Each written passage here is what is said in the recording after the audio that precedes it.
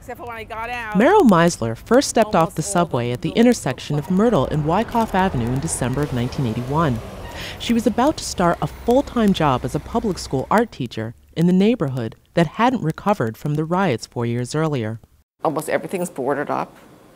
I don't think I even saw anyone on the street. It looked like there was a war the week before, and it was just quiet. And in my head, I thought perhaps the other art teacher was killed. The neighborhood itself was obviously traumatized, but there was unbelievable resilience in the children. Here are these kids coming in every day, and they were beautiful. They really had a lot of pride and a lot of passion. After years of documenting the 70s disco club scene in Manhattan, Meisler decided she needed to document what she was seeing on the streets of Bushwick. I bought one of the first cheap point-and-shoot cameras, and just walking to school from the subway and walking back, I would take pictures of things that I found uplifting. I usually do ask permission photographing, and most people say yes, because I think I was recognizing something fabulous about them. Certainly I saw my share of drug addicts and alcoholics. That's not what I want to photograph. I look for people that I thought were fantastic, or a building that told a story, and the lighting was part of it as well. There was so much natural light. There was gorgeous natural light. It took looking at the disco work now, like I was in an artificial environment at nighttime with a flash, and here like, oh, this is beautiful natural light. Meisler kept her photo project private for decades.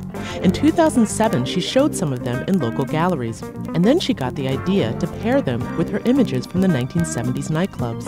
I just knew immediately it's a tale of two cities. This was my experience, and this is how these worlds came together, and this is how they need to be. It was like a concentration game. I saw an image in my negatives. I said, match set. Started putting match sets together. There was like no time to think, just do it fast.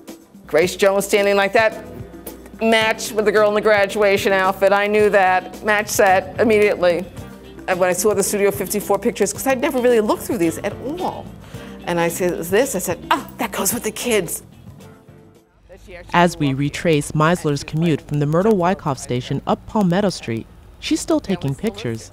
Do you mind if I take a picture of you meditating? It's okay. It was a perfect example of how friendly people are. I'm wondering if having been a teacher gave you that in for the community, because some of those shots, it almost looks as if the kids are, even if they didn't know you, seem somehow familiar with you. If you were in a neighborhood for a while, you see kids grow up, and you know the next generation, their cousins, Yeah. It's part of being a part of a school community. Meisler never tires of talking about Bushwick or the kids and the families she came to know. Meisler retired from teaching and now lives in Manhattan, but she still returns to Bushwick. This is a place where I came to do a job and found myself. I found myself. Okay? I found myself. Meisler hopes to follow up A Tale of Two Cities by tracking down and photographing as many of the young people that appeared in her photos to find out what became of the kids of disco-era Bushwick. In the Bushwick section of Brooklyn, I'm Jenna Flanagan for Metro Focus.